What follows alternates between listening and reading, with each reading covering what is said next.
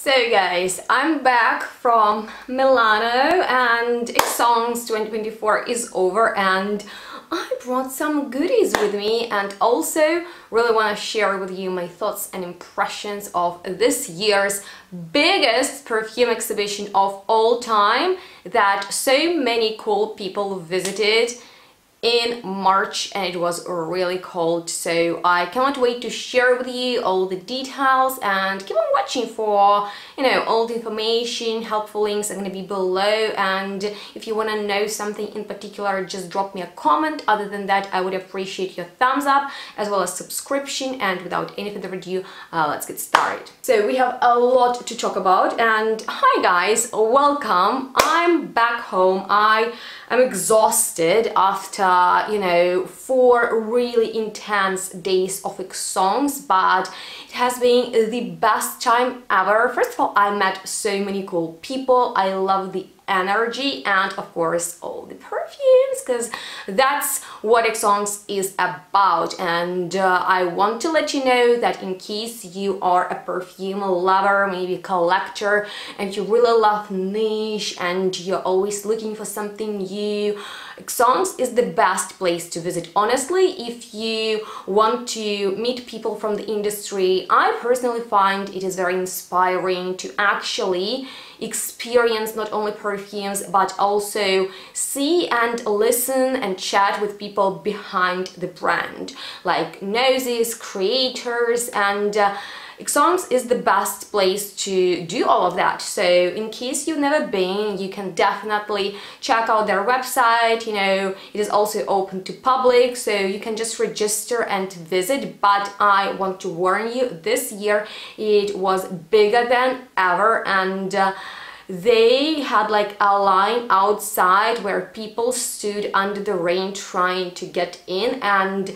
it was so overcrowded, which might be good for brands because, you know, they're just getting attention and that's nice, but it is pretty challenging to walk inside. So yeah, that's just something you need to remember. But yeah, other than that, Esxence is very cool. And you know, I started going to Milan, I believe in 2017, if I'm not wrong, and I used to blog there, I used to interview people there. You can rewatch that older content, but today I really want to sit down. I've been filming so much and putting lots of content on my Instagram, so if you don't follow me there, I would really appreciate if you could just, you know, subscribe and like my post, because it is challenging. It is, you know, competitive place to be, and there are so many people who came up to me and told me that they are following me and they love what I'm doing, so that's amazing. But I would also love to, you know, just get your comments and ideas and exchange our perfume passion on this channel. So yeah, I would really appreciate your feedback and comments. But okay, with that being said, now the first question is, what is most coolest brand I found at Esxence this year? And to be honest with you, it was hard to choose just one because there have been so many, and honestly I haven't seen everything because the first day, like literally, I was just chatting to the people and like visiting people who I know, and you know, I'm a very open person. I'm truly excited, so maybe I should be more strict and stick to my agenda and schedule, but whatever. Okay, I had a few nice discoveries, but the one that I really want to share with you because it's very special to me is called 7 Gates, and this is a Turkish niche brand. I was really amazed by the rise of Turkish niche over the last couple of years, especially when I discovered Ethereal Diotic in Florence, and they had perfume called Body in Utah, which is inspired by my favorite movie ever, and if you know, you know. But okay, now I discovered a new one which is called 7 Gates. They have a very bright, fun, cool concept where all perfumes are inspired by these almost futuristic images. So how they work is they tell the painters the idea, and then it inspires them to, you know, create a painting, and then they use that for, you know, as a base for the perfume. So they have quite a few perfumes in their collection. I have a discovery set right here and it features the bestsellers. Their perfume Immortal shade is a vanilla, very woody, very beautiful fragrance that I loved most, but I was happiest about their violet fragrance because I'm going through a violet obsession right now, and since this is rather, you know, this considered old-fashioned note, is not too popular, but speaking of violet, I've been to such a cool presentation of New Violet Q by Jardin Retrouveau, and it was an amazing event. The owner, Clara, she actually made violet ice cream, and everyone, including Clem here, were laughing at me that I had 4 scoops, but I couldn't stop. It was so delicious. And anyway, they had a very spicy violet fragrance and it's a new launch, so I was like particularly happy about it. But this brand also has a beautiful violet fragrance, and actually it is inspired by Frida Kahlo, and it's called Heroine. So the bottle is actually really nice too. I want to show you, you know, the presentation is beautiful and it is just such an amazing scent, you guys. That is not just about the violet, but it has that note in there. And it is kind of powdery but also cool, chic, and I love that it is also slightly woody, musky, so there is a lot in here and it is not your typical violet fragrance, but I appreciate that note inside. So yeah, that was kind of like the brand I was really inspired by. But there being so many more and I don't even know where to start. Oh my god, I'm a little bit overwhelmed by all of this, but I'm also excited. So I will go through these in no particular order, and this brand, Step Abroad, that is based in Milano, had a launch of 3 nice fragrances inspired by Chicago, and they have these, beautiful fragrances in the format of a graffiti sprayer, which is like the coolest thing ever because they are designed for your body, your clothing, your hair, everything, and the sprayer in this is amazing. Okay, this is a new bottle, but check it out. Oh, I love that. I wish all perfumes had a sprayer like that. And Red Flamingo is a very cool fragrance that has note of rose and black tea, and it is juicy and at the same time very modern, not typically rosy. That's why I was really impressed with it. It smells super contemporary and it was super cool. And talking about contemporary fragrances, oh my god, Room 1015, which is one of my most favorite brands ever. You know, I discovered at my first Esxence, and Mike is so cool. All of their perfumes are inspired by different music and different, you know, genres of music, and the new launch is absolutely breathtaking, called Wave Child, and the images were all kind of Californian beach inspired, surfers and, you know, sand, ocean, but it's not your typical aquatic fragrance, which is good to me because I'm not a fan of this perfume style, and it has been quite popular. At Esxence it stood out to me the most because a couple of brands had aquatic perfumes, but nothing was quite like Wave Child because it doesn't have this typical ocean, I don't know, just don't like these fragrances.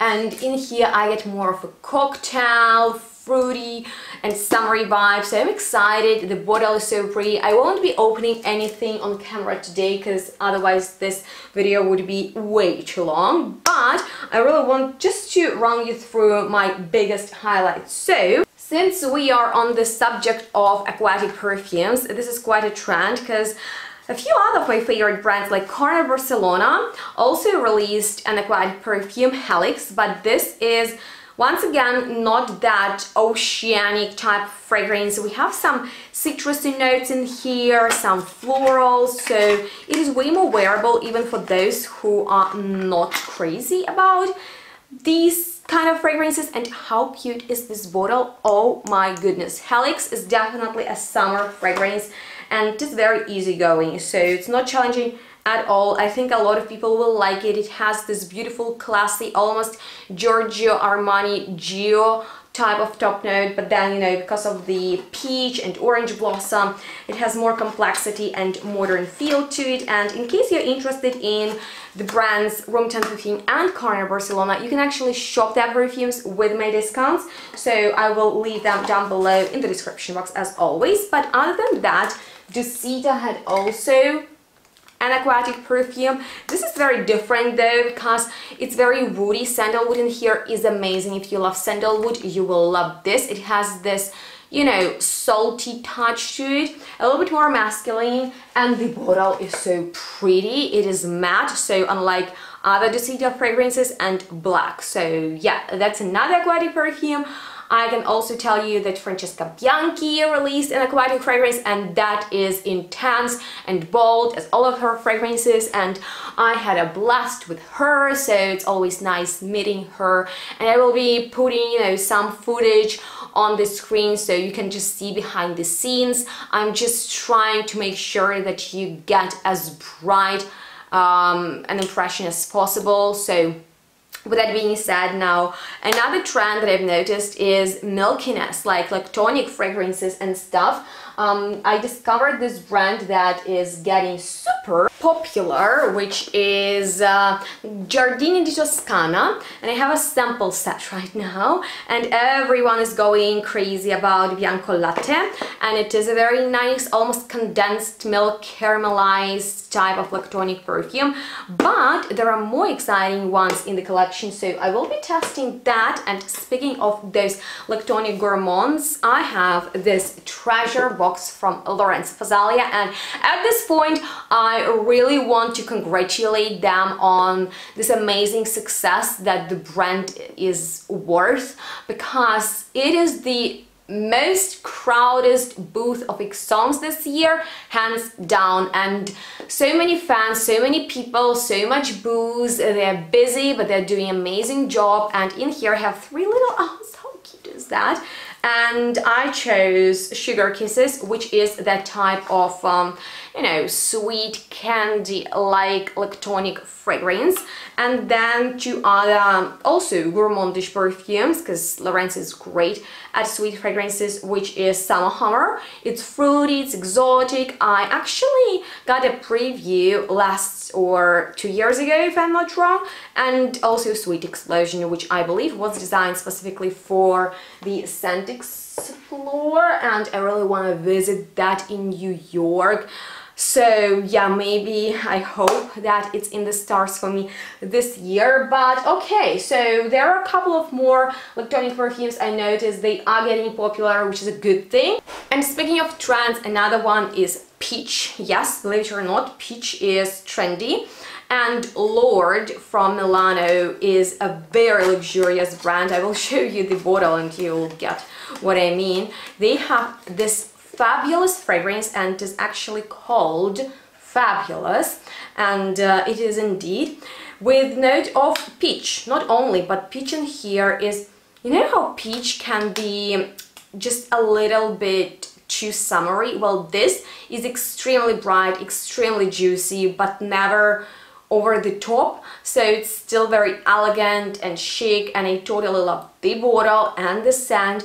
It's not just a peachy scent, and once again, I've just tried at Esxence, so I remember the note of peach the most, especially because a couple of other brands release fragrances with it too, like my favorite, oh my god, Sarah Baker nailed it again with Chris Maurice, and he's the star anyway. I was at the, you know, launch party of a brand he created fragrances for, and Sarah Baker's new perfume, which is Peach's Revenge, exactly, sorry. I don't even want to open this, but okay, for the sake of the video, I will. And you guys, if you have peachy cravings, this is the one for you. Okay, I won't open it because you need to wipe it off. Okay, maybe I will. Okay, 1, 2, 3, like a, how do you call it? Okay, that was kind of cool, right? So extremely beautiful presentation. Sarah was also so busy, which is great for her. You know, I've been a fan since the beginning. Okay, I won't be messing with it, but just believe me, it's a great peach fragrance. I need to stand up because otherwise it's a little bit uncomfortable for me. Paradis Esxence and their Paradise collections is just something out there. Oh my goodness, I had so much fun at their booth, and people there are so nice. They have a lot of perfumes, you know, this brand and my favorite Scientologia, they belong together. I've already spoken about them on my channel, and I love discovering the entire collection, so I will definitely update you on new releases like Immortal Potion, which is this super dark and beautiful, almost animalic floral note, kind of carnal and very nice. From Paradis Esxence I have Seven Heaven, and it's just like honestly heavenly gorgeous fragrance. I also got Celestia Hair and Body Mist, and this is another thing I like that the brand expanded on, you know, kind of like body lines or hair perfumes. I have a few from Electimos. Okay, they are somewhere, I'll show you in a second, but this is just something really nice to add to your collection, you know, because some people don't like to wear perfume on the hair because apparently damages it. Well, I just take good care of it anyway, so I don't mind, but this is a nice alternative to, you know, a regular perfume with alcohol. And then you guys, As It Strikes Notes released this absolutely otherworldly gorgeous tonka bean fragrance, and you remember I went through a tonka bean obsession recently, right? Okay, just don't drop it. This bottle and the scent inside is a straight up masterpiece. So it is called Tonkaholic, and if you don't like overly sweet tonka bean perfumes, this is the one for you because it smells so exquisite. And I used to struggle with tonka bean note for a long time, and recently I fell in love with it, so I put together like a fantastic top list with perfumes in which it is bold and present, but this is awesome, so I'm very happy about that. And I also have this fragrance called Esprit by the brand Memoir d'Amour, so I will be digging into that for sure. Then there is a new line from Memoirs London, and oh my god, Holly, and she's a founder, is the kindest person ever. She's so fun and I love how creative she is. So she has a couple of new releases for Memoirs London, which is this amazing brand, and the caps, she has a thing for beautiful caps. The new designs are so gorgeous, and this new line, I don't remember the name, oh my goodness, that is called, oh, Esxence, right, Sense of Time, is kind of patchouli scent, and I love the designs on these. They are very modern, they take you on different adventures, and yeah, I spent quite some time at their booth checking out this OMG line, which is very modern, very fun, colorful brand, great for people who are starting with a niche. I honestly love each and single one of them. There is another brand I love to discover, which is Zero Molecule. They have a lot of perfumes in the collection, and a couple of gourmands I loved were so cool, including the one that is super lactonic like condensed milk. So that's just the reference of, you know, that milky trend, but my favorite was Amame, because it is quite intoxicating and floral. So with that being said, now I bumped onto Renier, and he is such a talented perfumer I've been friends with for a long time, and he has just recently expanded his Rain collection with Incense Rain, and he is actually an artist, a painter from South America who lives in Prague, and all of his perfumes are inspired by his paintings. So cannot wait to check that one out. I haven't smelled it yet, but what I smelled is new Kajal perfume, and it is called I Can. So kind of like the name, it is very inspiring, and you know, just make sure that you're in a positive mood, that you know, this affirmation that it sends is basically that you're good enough, you can do and achieve whatever you want. And the fragrance is just mind-blowing, you guys. You will fall in love with it, honestly, like I did last year when Mohammed presented me as a preview. I loved it so much, I couldn't wait for it to launch, and as all casual perfumes, it is so beautiful, but there is something special about it, so I really love that.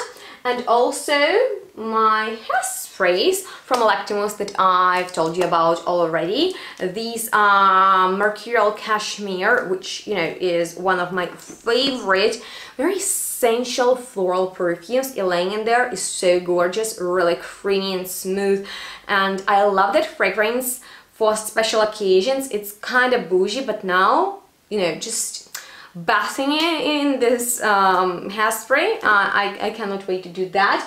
Oh my god, I still have so much stuff to go through. Kind of panicking here, to be honest. Okay, let's do it quick. Discovery sets, really cool brands, you guys, honestly. Antonology we have here, also Alfred Ritchie with such cool designs. Just look at this box. I mean, like, very pretty, very artistic. Then I was head over heels about Place de Lycée. How do you say it? I'm not sure, but I can tell you that the line is pretty something, especially this one fragrance. I will try to find it.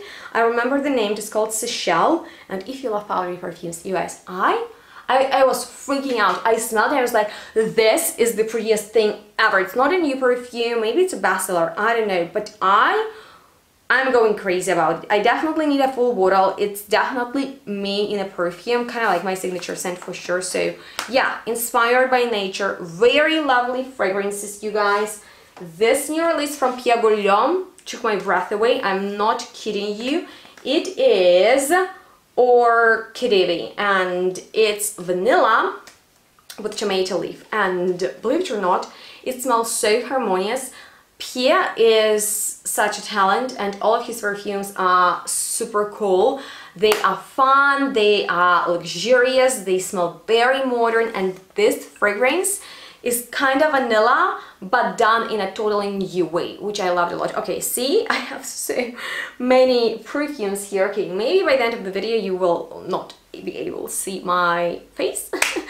We shall see. Okay, so I have a couple of more discovery sets, like from Niche and another great Turkish brand, and all of their perfumes are inspired by different planets, and this is such a cool and modern approach. You know, there have been so many truly heavy luxury type of brands, and I prefer something a little bit more modern, something that really just expands the boundaries and actually maybe even break rules sometimes. So that's why I'm drawn to the brands that do that. And yeah, it was so much fun other than discovering new perfumes. By the way, I have a couple more, and these are very heavy. I will try to show you the bottle from, you know, the new line of Memoirs London. How cute is this?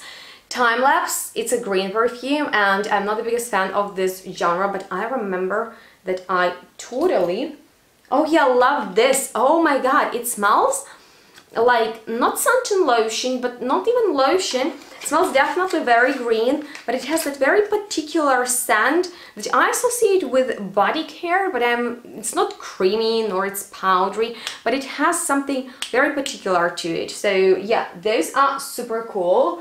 And the new signature scent indeed is Max Phillips, and this took me by surprise. That is called Floral Affair, and it is very floral, kind of reminiscent of Good Girl Done Bad by Kilian, which is one of my first niche signatures, and I'm super happy about this one. And also the news from Indulge. So who remembers my review, or better to say interview, with the owner a couple of years ago? It was one of my first ones on the channel. You can check it out. And these ones, QE 404 and Isvaraya, are so good. I mean, like, if you don't like leather but you want leather, or you love leather but you want a new leather, this is the one for you to check out. And Isvaraya has such a gorgeous plum note in there. I'm in love with both of these. I hope this, you know, pyramid of perfumes won't fall on the floor. And last but not least is Patchouli Fig from Atelier Livre. So this is a very beautiful bottle and a gorgeous patchouli fragrance, because I've been on a hunt for a couple of them. Pretty much it for perfumes, like bigger bottles that I kindly got for review and stuff. I have way more samples and also discovery kits that I will be playing with. If there is anything particular on your mind you want to know or you're interested in, just drop a comment below, because as I've said, it is very helpful for me to get your feedback, because otherwise I'm just like sitting here talking to myself. And also stay tuned for future videos. That's for, make sure to subscribe to my channel. You can give this one thumbs up. And yeah, I'm so inspired right now. Also meeting people from the industry, also fellow YouTubers like Olivia and Clam, a couple of other girls and boys, Chris. It was so much fun. I could repeat it anytime soon, but maybe it's gonna be in New York next time. Fingers crossed, guys. And yeah, thank you so much for watching. It was rambling, it was maybe all over the place, not too in-depth, but there are more videos coming up, as I've said. So yeah, make sure to stay tuned and smell good. We'll see each other next one really soon. Bye, guys.